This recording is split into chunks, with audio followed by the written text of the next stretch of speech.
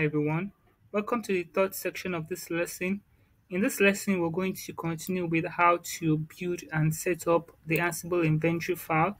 In the previous lessons, we've looked at what Ansible inventory is. We've also looked at how to group the several hosts into different groups in the inventory file, where we grouped server1 and server2.technique.com into the Manchester group. We also grouped servers 3 and 4 into the Barcelona group. So we're going to be looking at a nested group in this lesson. Like we explained in the first lesson, that a nested group is a group inside of a group. So we're going to be looking at how to put this Manchester group inside of this Europe group to make it a nested group. So let's bounce to our blast screen and see how we can do this. So this is what we created in the last inventory file rather, where we had server 5 and server 8. I've actually deleted server 9 and the one that contains the IP address. So from the table, like we mentioned, we're going to be creating a nested group. And of course, from that same table, we know that Manchester is servers 1 and 2 are in the Manchester group, 3 and 4 are in the Barcelona group, and 6 and 7 are in the Juve group, while 5 and 8 are standalone servers and they are not in any group. So to create a nested group, the Europe nested group, what we need to do is to just come here and put this in the INI format as well. So this is going to be Europe. All right. So to create a nested group, you need to add a parameter called children. So with the parameter children, you are telling the Ansible software that, or the inventory file, that this is going to be a nested group. So for children, this is CHIL. So for this Europe nested group, we're going to be having the Manchester group.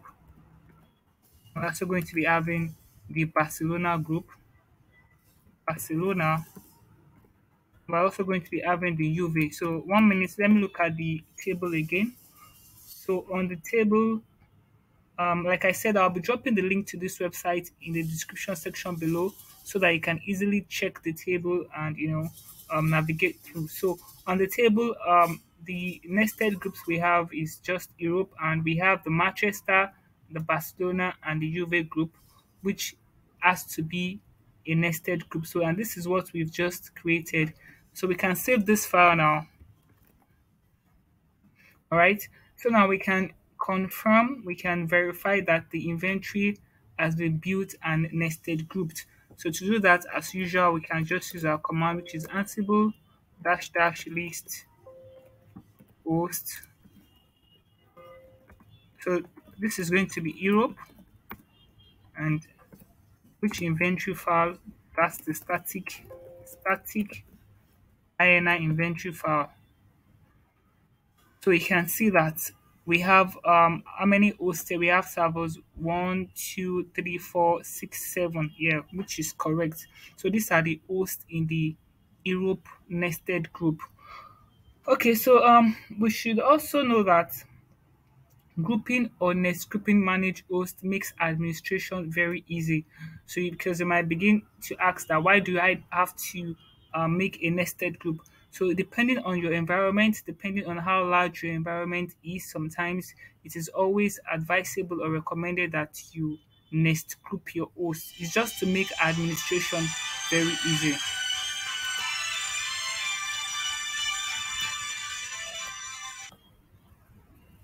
So let's talk about working with Ansible pattern.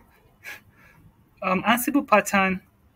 Okay, 1 minute. Let me just bring up my screen. All right.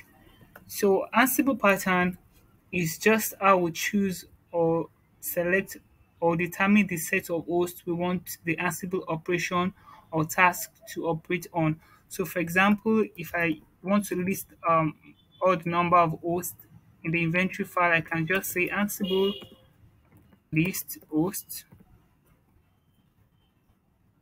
So I can put the star wildcard character just to list the host in to list all the hosts in the inventory file.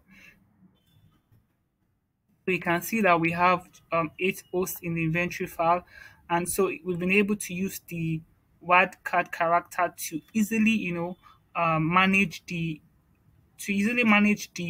host in the inventory file. So it's just like, it's just a normal wildcard pattern. For example, if I also want to do this as technid, I can just say start dash technid.com.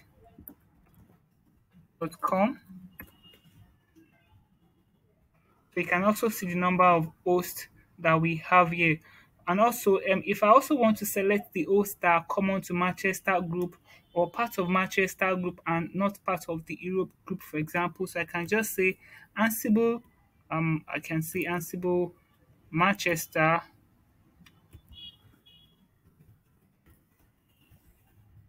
all right? I can also put the comma and say Europe.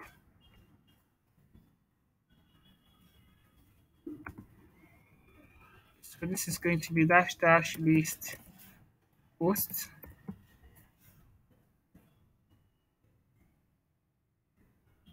Okay, so I can see that there is no host that matches this particular pattern.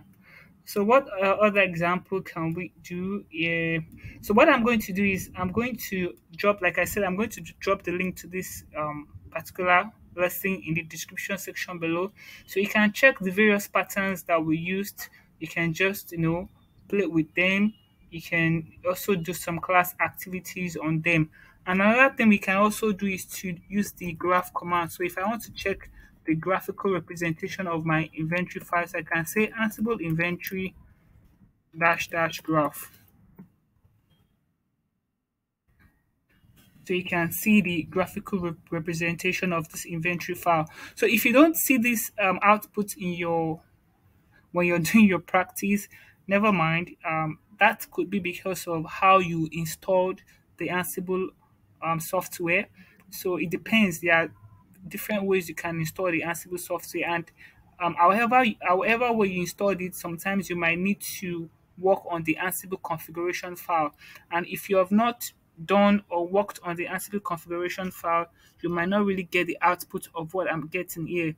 So which will take us to the next lesson, and that will be managing and building the Ansible configuration file. So we need to learn how to do that. And by the time you know how to do that, you will understand. If you're not getting this output that I'm getting, you would understand why you're not getting this output and how you can always get this output. So thank you for watching, and please don't forget to subscribe to this channel. Bye for now.